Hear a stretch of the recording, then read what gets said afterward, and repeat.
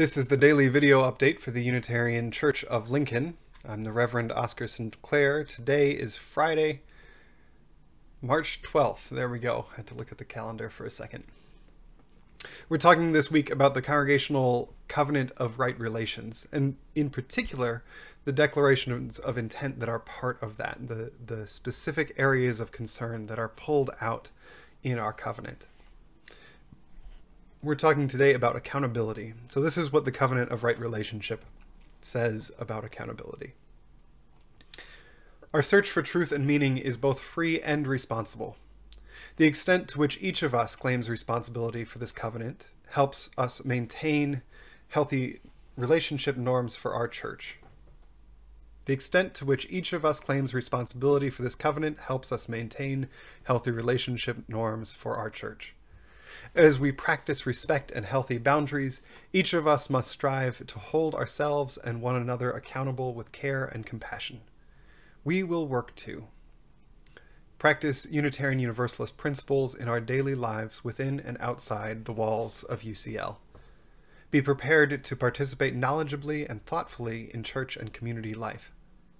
Accept responsibility for our own words and actions. Acknowledge mistakes honestly and make constructive efforts to correct them.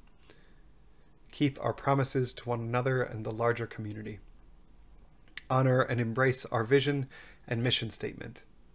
Advocate for ourselves when we need pastoral care or other support. Collaborate with the board and other leaders to create a positive climate and a sense of community.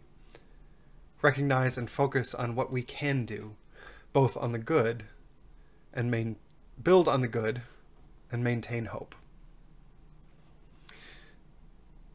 This is a hard piece for most churches, this question of accountability.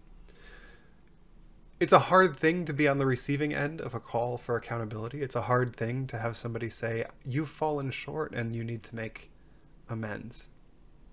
It is also a really hard thing to ask for accountability. It is a hard thing to be on the other side of that conversation, telling somebody, I think you've fallen short.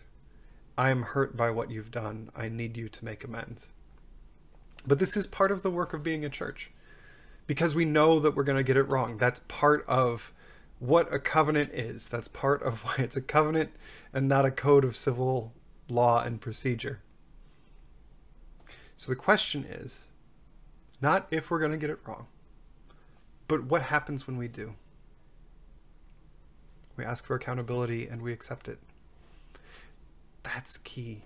That's what makes covenant work.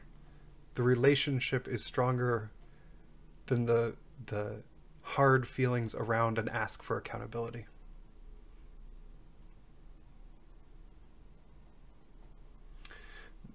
I'm not going to claim that's easy.